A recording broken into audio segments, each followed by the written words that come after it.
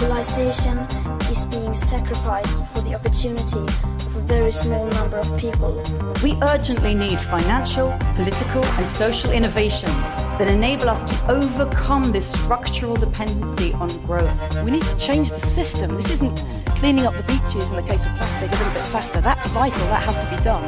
But you need to stem the flow. Go Simone explores sustainable change and the women inspiring it. Who are they? What made them who they are? How do they read the world they live in? Our guests share their story, roots, passions and hopes for the future. They tell us more about the alternatives and strategies they developed to tackle climate change. Our Simone today is Carly Wilson. With Carly, we talked about conservation, environmental documentaries, rubber balloons, plastic waste, koalas and land clearing, conservative politics, and fake science. Hi, Carly. Hi. Welcome at Go Simone. Thank you for giving us some time today. Oh, I'm so happy to be here. Carly, you have a long professional background in conservation, wildlife care and habitat management. You've worked for the RSCPA Wildlife Clinic in Canberra, Australia for several years and more recently worked as a fauna spotter, relocating animals away from sites of habitat destruction.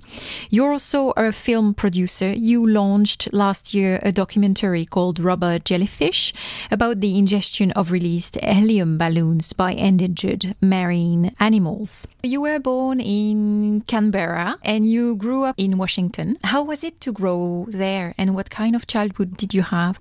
I had an amazing childhood. I think we were really fortunate to move to America, actually, because my dad comes from a big family. So I got to grow up with, I think, 26 cousins or something. And we all lived really close to each other. So that was amazing. And for anyone that's been to Washington, it's just an incredible place. There's two huge mountain ranges through the state. And at the base of both of those mountain ranges, temperate rainforest. It's incredible wilderness. We did a lot of camping. I couldn't have asked for a better place to grow up. It definitely shaped the person that I am now. What type of souvenirs do you have from it and how were your parents talking to you, considering you, influencing you? I do have a few souvenirs. I actually just went back recently to visit my family and I brought back a tiny little vial of ash from when Mount St. Helens erupted in 1981, which was actually a couple of years before I was born, but it's fun to have that little keepsake sitting on my bookcase now. My parents definitely instilled a huge love for the environment. I remember there was one hike that we went on when I was a little girl. It went through a rainforest and we were expecting it to lead to some beautiful vista, which was usually the case on those hikes. But this one just led us to a clear cut.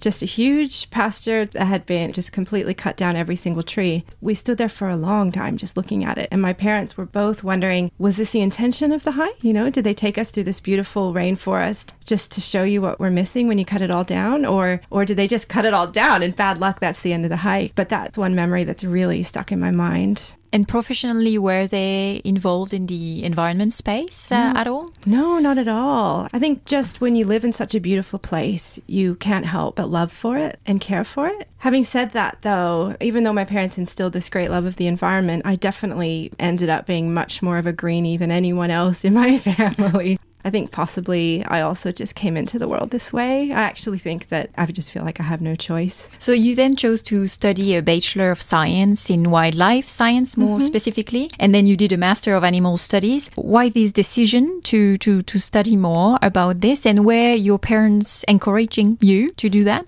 My parents were incredibly encouraging, probably borderline demanding that both my brother and I attend university, but I'm so grateful for that.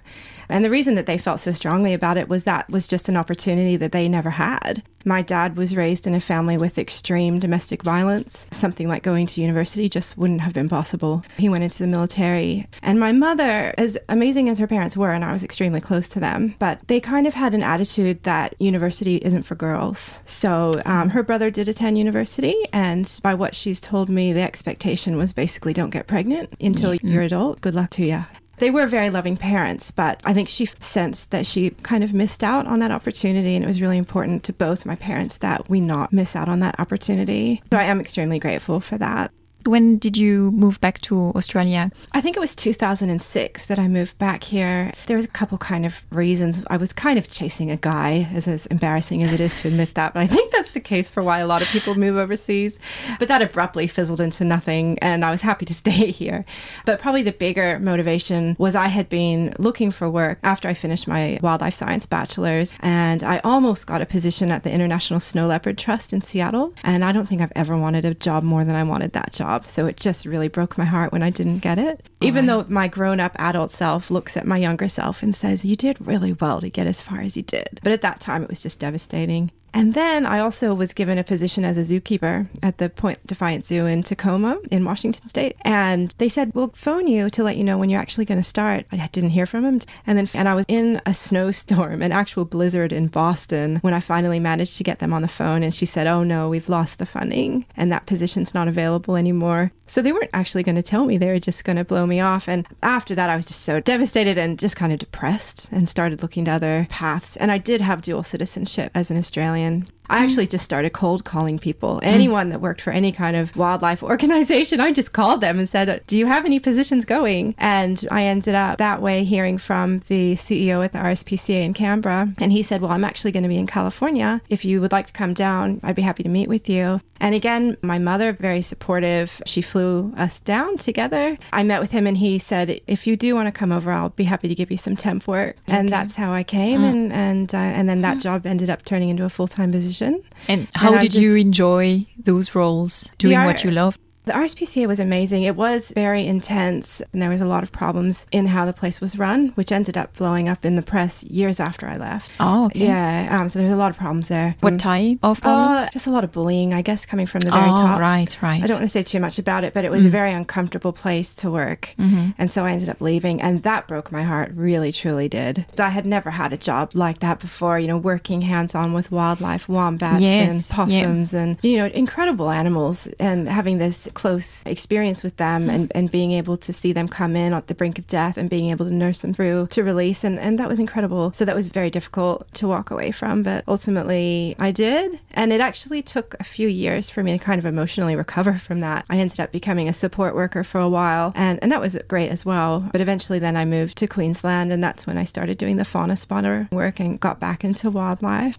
Can you talk a bit more about that role of fauna spotter? So fauna spotting, it's actually a unique role to Queensland. I'm pretty sure we only have fauna spotters in Queensland. It started because habitat was coming down, so trees were coming around, and koalas were coming down with them. So koala spotters were brought in to kind of try to spot the koalas in the trees and to minimize that damage. Koalas are an amazing flagship species in that way. So by protecting them, we then protect so many other species, because you almost never find a koala on a site. It does happen, but you'll always find something. So because we have koalas here, all the other animals could be relocated as well. But I ultimately moved into film out of frustration over that. Even though it's amazing to catch these animals, and trees come down and you literally go running in with bags and you're just pulling lizards and geckos and birds sometimes and possums. You're literally pulling them out of the trees. So it's not prior to the actual development. Usually someone will go through beforehand and sort of do a survey and scout out what habitat is there and what animals are likely to be there. But no, you don't actually know what's there until the trees come down, and anything could be there. So you get to these sites.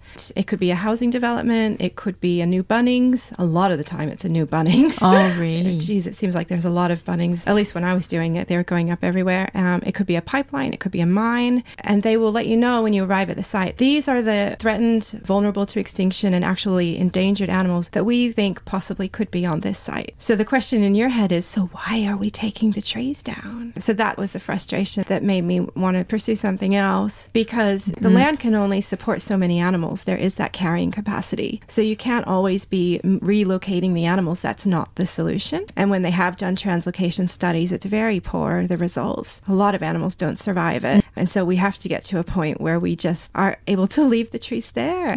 From a climate change point of view, we need those trees, and the animals need them most of all. We have to change the attitude. And this is a bit of a side topic, but my partner and I still rent. We don't own a home yet. We want to. And I was recently looking into the first homeowners grant, and I found out that that only applies to new builds, to new developments. And I said to the guy on the phone, why is that? I said, I've worked on these habitat clearing sites for the new developments, and it's shocking what happens. I said, if you were there, you would be shocked. I've seen a koala come down and hit the ground and die.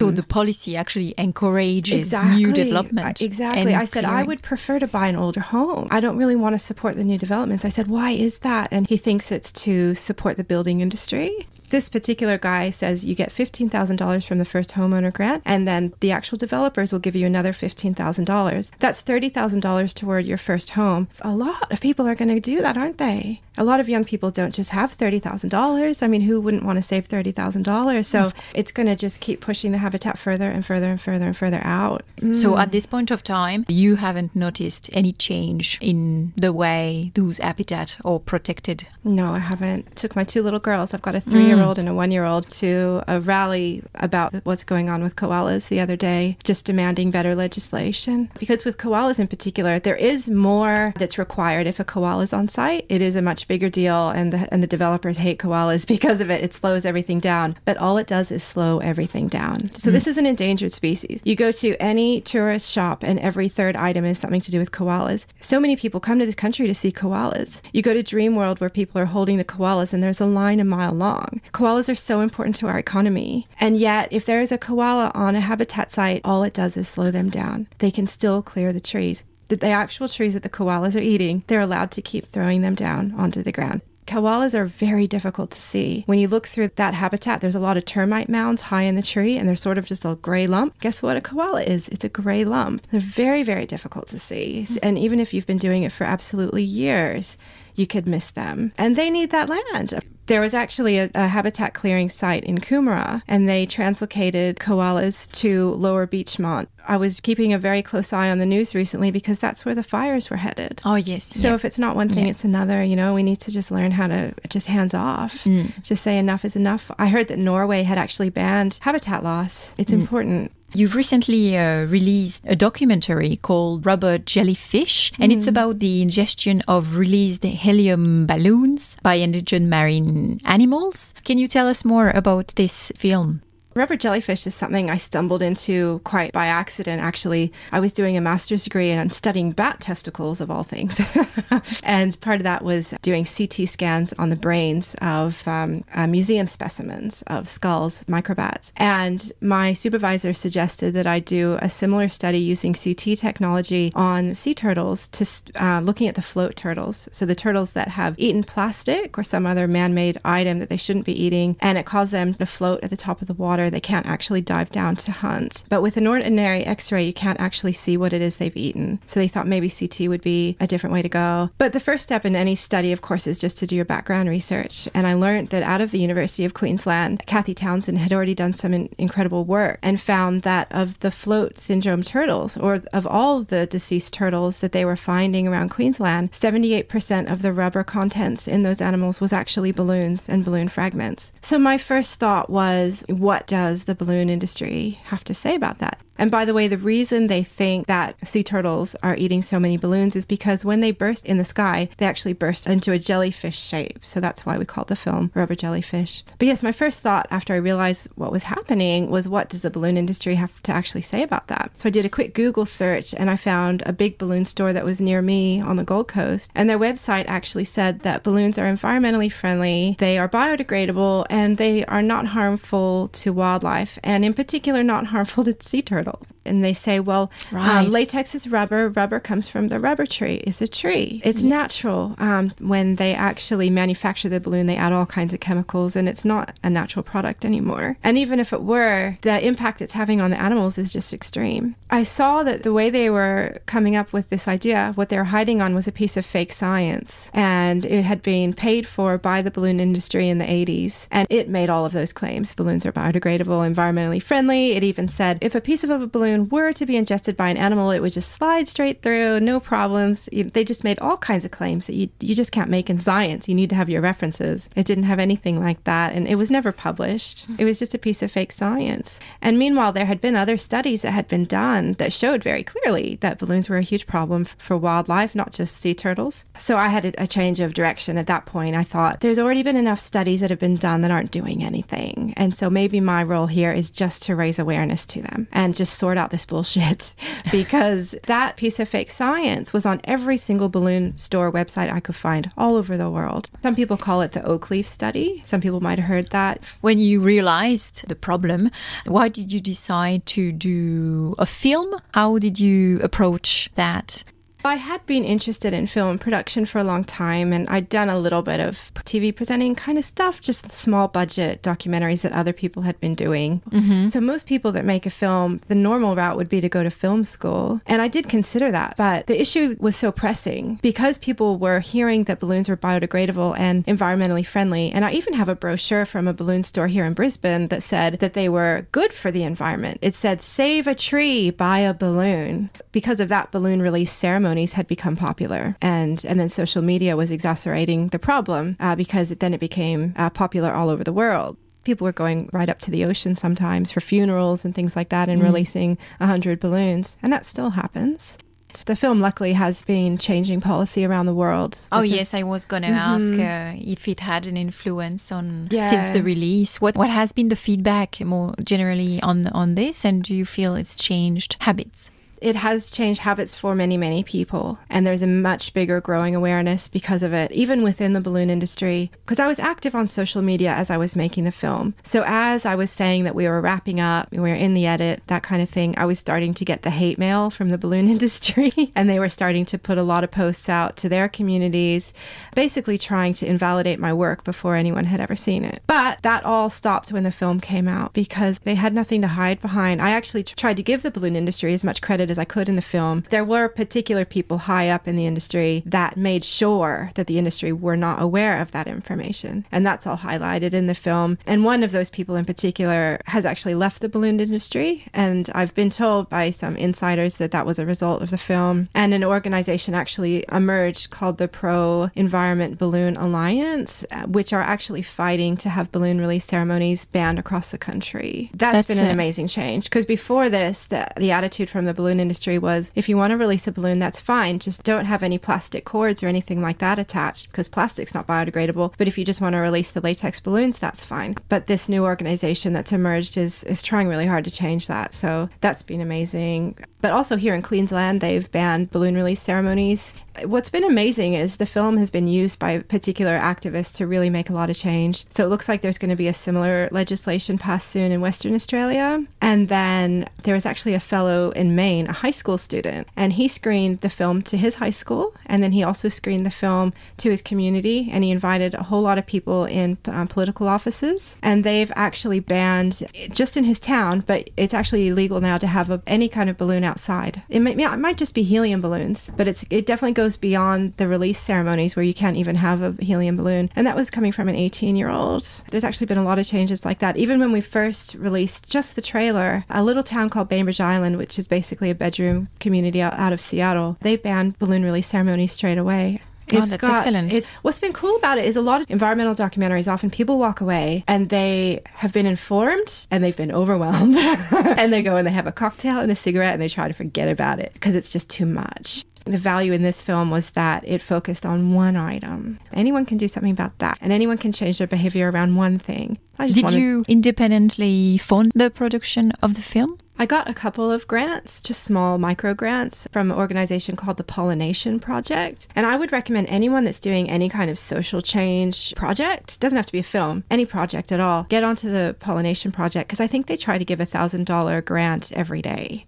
And that's $1,000 US. That's amazing. If you've just got some idea and you just need that little bit of money, sometimes you just need a little bit of money to get it started. That's what they're for. And then I got a follow-up grant of more money to keep it going. And we did some crowdfunding as well. And just bits and pieces. We put a little bit of our money and we kind of just scraped along and begged and pleaded. And then my partner did a lot of the filming and I would drag friends into it. And And I think that's part of why it's done so well, because there is so many people involved and so many people had a stake in it and really cared about it. More than balloons, it brings on the table, a new movie does that, bring on the table the broader issue we face with waste, and plastic waste in particular, of all sorts. And we know it causes major issues to the wildlife, but also to our health. We know now that we inhale microplastics. Now it's so bad that it rains microplastics in certain regions of the world. Some studies have found that by incentivizing recycling, it is actually not enough. It doesn't tackle the underlying problem of unsustainable production and the consumption of plastic. Like just putting to the yellow bin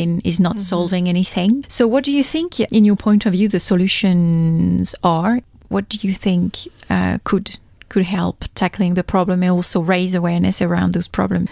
It's going to take a lot of work at a lot of different levels. And you're right about the recycling. I did hear that when recycling came in, plastic manufacturing went through the roof because people thought, oh, well, it's a closed system. But it's not. And when you recycle something, you might recycle a plastic bottle and it becomes a lawn chair. And then you have to throw that away. So we have to move away from single-use products of all kinds. I mentioned to you before we started, one of your other guests that you had a few weeks back, she spoke about the notion of privilege and how that is important to keep in mind. And that's something that I've felt strongly myself. I couldn't care more about this than anyone else. But there are times when I can't make the best choice. And often it's because of finances. When I was making the film, we were just living on my partner's income while I did it. And I was also having 2 little kids at the same time. And he works for himself, so money can kind of fluctuate. So some weeks it wasn't possible for me to go to the grocery store and the farmer's market and the bulk food store. And at the bulk food store, it might cost 6 times as much for certain products or more, especially things like dishwashing soap, where your options are pretty much to get it in plastic or to buy it in bulk for 8 times more. A lot of it is education and creating those habits, because even though sometimes I would have to make a choice that I might not want to make because of finances, there's certain things that have just become habit. I would never buy a plastic sandwich bag for the rest of my life, no matter what. It's just a habit. I just have other ways of packing things up that I would never go back to that. So that's important too, is just getting the information out there of the alternatives, and so that people can start making those better habits. But there's some people, I hate to say it, but there's always going to be a sector of the community that they just don't really care that much. They might be denying that it's a problem for some political reason. And that's why I think that better legislation, it just has to happen, because some people are just not going to do better. And some people can't afford to do better. So, for example, I saw in Sweden, when they have cherry tomatoes and strawberries, those are packaged up in brown paper cardboard packaging. That's a legislation thing that we can do. So if people are trying to improve the planet, they don't have to go to the farmer's market necessarily. We need to make it so that no matter where you're at, if you're a normal supermarket shopper and you're just not going to be a farmer's market shopper, some people just aren't going to do that. Legislation can help make the packaging options better and improve things. So it's going to take all different scales. And as it becomes, especially with packaging, mandatory to have better options, that's going to improve some of the privilege elements of it. If you can get something that's package free at a lesser price because that's just the norm, then that's going to be better for everybody. One of my closest friends, actually, she has a sustainable fashion business in California. It's called Garment Hub. She went to the Copenhagen Fashion Summit recently. And one of the things she learned there was sustainable fashion. So actually garments where you actually look at the entire supply chain and it's ethical all the way through. So those items are by and large only purchased by wealthy white women. So there's a huge element of privilege going on. That's where legislation is important. We need to ban certain behaviors. And if that means that clothing becomes more expensive, in my opinion, so be it, because we've got so much of it. And that's because you can go to Kmart and buy a singlet for $2. That sort of stuff is just unacceptable. And what does it say about the amount that people are paid at the end of the chain as well? Totally. And the conditions, I mean, you hear of entire factories in India collapsing. They're just the buildings are not sound. And it is reframing the way we consume as well, like questioning the need of things, like do we actually need 10 adaptation genes? Absolutely. Bringing back a bit of minimalism into our lives, focusing more on what's important and not this extreme amount of excess.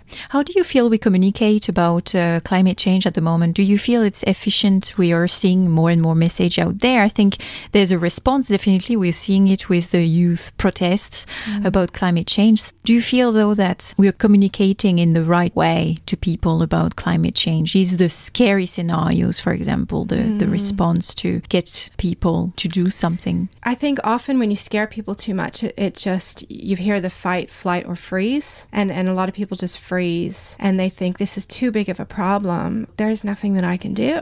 I can't give up my car and I can't afford an electric car. And they maybe fail to realize that there's a million options in the middle there of things that they can do. And often those, again, getting back to privilege, a lot of the things that you can do for the environment are actually less expensive. It's not necessarily about owning the Prius. You can just have the smaller home that takes less to heat and less to cool. And you can open the window instead of running the air conditioning. And you can put your clothes on the line instead of running the dryer. And there's a million things like that. But I do think the world is starting to wake up. It's hard not to with everything that's going, all of the natural disasters. But there's a lot of old dinosaurs that are in extreme positions of power and that are kind of preventing the message from getting through as much as it needs to. And I read an article the other day that Gina Reinhardt, they discovered, had given $4.5 million to a climate change denying organization that puts out kind of junky science, stuff that's usually not peer reviewed. And it's not really academic science, but it's, science-y enough looking that it can get spread all over the conservative news media. You're fighting with that. You've got people that care about it with their whole heart and soul, and they want to see a better future for the planet. They want to see a future at all for the planet, but they're fighting against people that've got $4.5 million to put into this. And most people in the world, they don't have the knowledge to know how to analyze science. You have to have done a lot of science yourself to be able to really look at a piece of science and know if it's real science or if it's a piece of crap propaganda.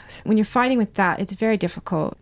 I've never fully understood why conservative politics, they're the ones that tend to deny the climate science, except sense that the big companies that have a lot at stake, that if they were to put in good legislation to prevent climate change, it would affect them, and potentially those businesses then give a lot of money to the politicians. But eventually you would think it'll get to a point where the conservative voters realize that the world is losing so much money because of these natural disasters that to ignore it is actually bad for business. Now that the film is released, what are the next steps for you? Are you working on other films or other projects? I've actually got 2 more films in the works. One I've been working on for a little while. I'm still only at the early stages of it though, but it's going to be looking at Christmas, looking at the crazy hyper consumerism that goes on at Christmas, and something like 28% waste per household on average is produced every December. So much of what we buy for Christmas presents is made in factories with very poor working conditions, and then that all has to be shipped across the ocean. And I also just want to kind of look at how we got here, because a few generations ago it wasn't that way. All of that has a huge toll for the environment and just for us personally, on a financial basis and stress-wise. And the other film I'm working on, I spoke earlier a lot about koalas, and that's because that's very much what's on my mind right now, because I've stumbled into this other film about koalas. And that all started because I learned that there is a huge plot of land that a developer has built near me on the Gold Coast, and it actually has 10% of all of the local koalas in our area on that parcel of land, and that's looking to be removed. There's a lot of people fighting to stop that, but in my personal experience working on those habitat clearing sites, I don't have a lot of faith that the activists will win the battle, but I'd like to just raise a lot of awareness to what's going on there with deforestation in Queensland. There's a recently published United Nations Global Assessment report that has said that the decline of the world's natural support systems means that human society as we know it is in danger. And according to the report, nature is being destroyed at a rate which has never been seen before. And obviously we've talked about it. There's been a lack of leadership from state and federal government in this area. Protections and funding have been slashed. Emissions continue to rise. When you read about that, how do you keep hope for the future?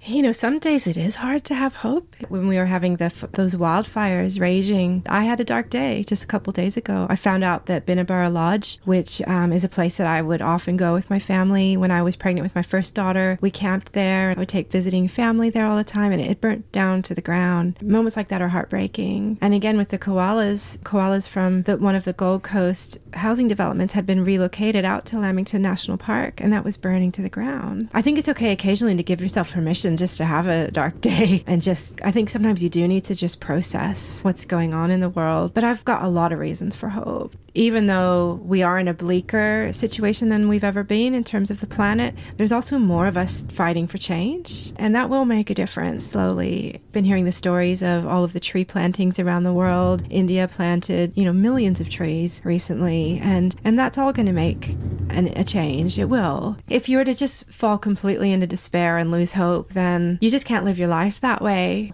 We'll talk a little bit, and you've touched on that when you mentioned your roots. Have you experienced sexism, and do you feel it's been a barrier for the promotion of your ideas? I'll tell you a story. I've had lots of jobs in my life. A lot of people these days, I think the average is to only have a job for about 2 years. So I've had a lot. I've only ever lost 2, though. I've ever been asked to walk away from 2 jobs in my life. The first time was when I was groped, and the second time was when I was grabbed. Both times I reported what had happened, and both times I was let go. Sexism is alive and well, and I was actually having this conversation with my dad because he was trying to say that, women have all the power now and they can say that a man did whatever and he'll lose his job. And I said, no, you don't understand. It's not that way. That hasn't been my experience. And in both of those situations, I was many years younger than the man and less senior in the company. So I had no power. And it's very easy for a company to just say that they're restructuring. Both of those jobs I wanted to continue. One of them was a wildlife-related job. And so that was very, very difficult to have to walk away from that. In the film production, so you defend pretty alternative ideas, you go shake a little bit, the status quo by asking those powerful organizations to change the way they produce those balloons and even threaten the industry in some ways. Did you find sexism came at play? There was a few cases of mansplaining, I guess I would say, from men in the balloon industry that were trying to tell me that I knew better than them. But by and large, I didn't really experience a whole lot of sexism in the film. Both of the jobs that I mentioned before, where I was let go after having experienced abuse at the hands of a man, those were both in the building industry. So the building industry is still very much a boys' club. I saw extreme amounts of sexual harassment on the pipelines, in particular, extreme levels of it. It was 95% men out there. The women were a minority. You wouldn't believe the things that they say to you. And this was to all women working out there. Other industries are not quite as bad as that one. But to defend that industry a little bit, and the pipelines in particular, even though you get the really bad sexual harassment, you also get a lot of men that go the opposite direction, and they're just complete gentlemen because they don't see a woman often on those jobs, and so they're a complete gentleman. So you get both. I don't think any woman would work out there for years like many of us have, and like I did, if you didn't have that as well. Women are still not in decision-making positions. There's still that glass ceiling to get to those positions. And coming back to climate change, we know that women are already more affected by climate change.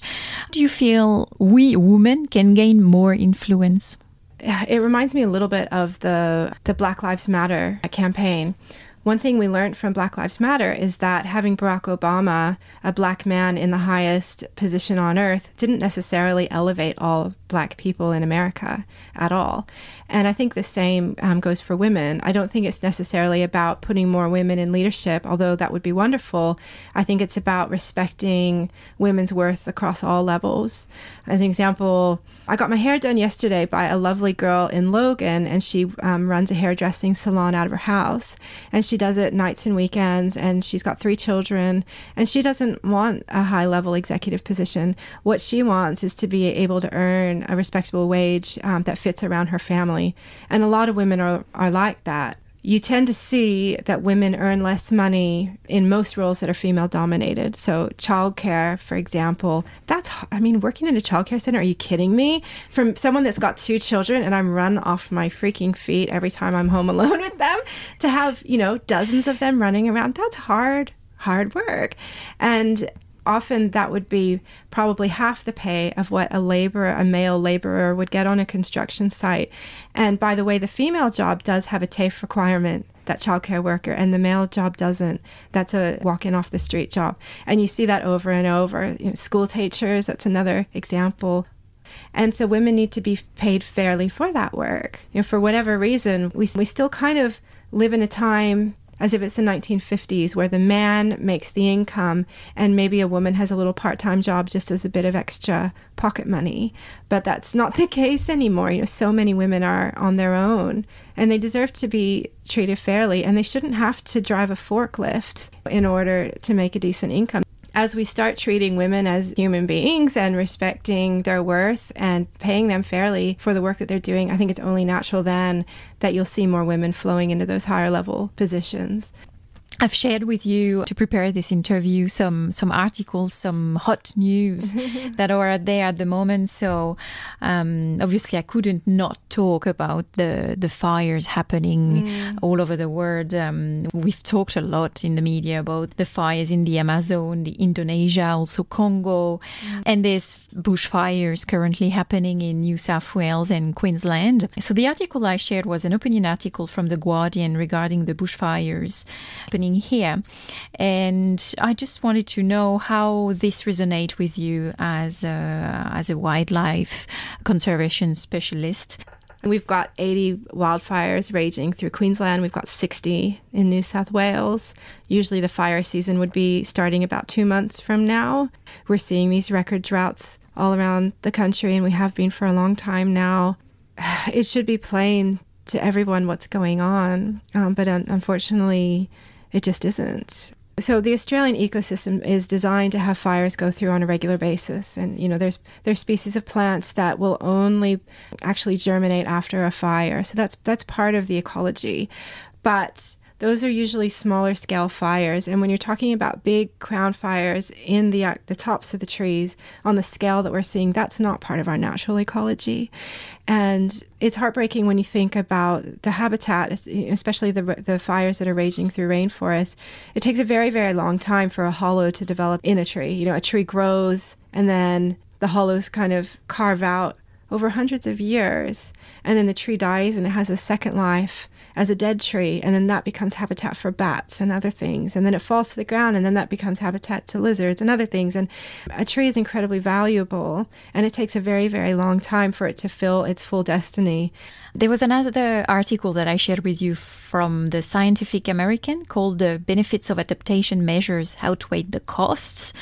So obviously this report calls for a massive investment in climate resilient infrastructure and other resiliency efforts. How do you explain the current political apathy at play at the moment to tackle climate change in Australia and worldwide? We are seeing more and more polarization to the extremes of powers, very anti-climate people being so-called democratically elected. Like we were mentioning before, how I heard that in 2016 and 2017, Gina Reinhardt had put that $4.5 million into a climate skeptic think tank. And then, their publications, even though they're not really rigorous science whatsoever, and really small sample sizes, and basically created to come up with the desired outcome. People don't realize that that's junky science, and then that kind of stuff gets splattered over social media. So social media hasn't helped at all. Like how you had the Russian hacking of the US election, and sometimes you see news sources, the same actual news outlet will create two articles on either side of an issue. So they'll say the climate crisis is going to kill us all, and then they'll say it's all made up baloney, and then that gets put out. Facebook is so clever where it knows people's political ideologies, and then you can send things out to fire them up. I think it's going to take us a little while to get on top of that. I did notice recently on Facebook, I got a notification that somebody had sent out, an independent fact checker had showed that it was incorrect. More science communicators is really important. That's part of my motivation for what I do, creating a documentary instead of another piece of science, because I didn't want to just create another piece of science that just sits gathering digital dust. I wanted to create something that was going to be live and it was going to be experienced and actually make a difference. And we need more science communicators, that's clear. The fact that you can ask someone, do you believe in climate change? That's up for debate. That is proof that we need more science communicators. Yeah. We need to break down this information in a way that people understand and where it's not up for debate anymore. We talked about this actually with Alana Mann, the last guest that I had, talking about the role of art, making people feel things more, the role of art in sharing those messages. Absolutely. Would you have cultural reference you would like to recommend to our listeners? It can be linked to our topic or not, something that inspired you lately. I've got a couple. I've got two things I would recommend. The first would be an app. Actually, it's called Good On You. It's for buying clothing. So you can be out shopping and you can look up a particular brand and just see how well they're doing from an environmental point of view and also social. And you'll be surprised. I looked up Chanel the other day and I was horrified. Oh. They did not rank well. Oh, really? Yeah. Then it gives you a detailed explanation of why they get whatever ranking. And so that's actually just fascinating. And the other one would be the Tao Te Ching. The Tao Te Ching is a spiritual text, and it's the second most published book on earth, bar the Bible. I recommend it constantly, and almost nobody that I speak to has ever heard of it. It was originally written in Chinese. It's been translated into every language on earth. For anyone that's interested in sustainability, it's a must read. So it's just 81 little poems, basically. There's a lot of themes around leadership, treading lightly on the earth, living in harmony with nature, a lot of great stuff about relationships. And it's been said by a lot of religious scholars that it's the most wise book ever written, but it isn't actually a religious text. It's a philosophy. There's a lot of stuff that would relate, even though it was written 500 years before the Bible, they think, and they've actually found copies of it from 300 BC, written on bamboo scroll. How gorgeous is that? But it can even relate to plastic pollution in terms of not having more than you need. Living well within your means and being satisfied with what you have. It really kind of can help round out someone that's already interested in those sorts of themes. Oh, I'll take a look at it. I actually never heard of it either. So I know, it's bizarre. Yes. Thank you very much, Carly, for your time and coming all over from the Gold Coast to see us. All the way from the Gold Coast. Thank you so much. I really appreciated our conversation. Oh, thank you. Thank you for listening. You can find all the details on Carly's documentary and work on our website, gosimon.org. If you enjoyed this episode, please share it around you. And see you in 2 weeks for another conversation with an inspiring woman.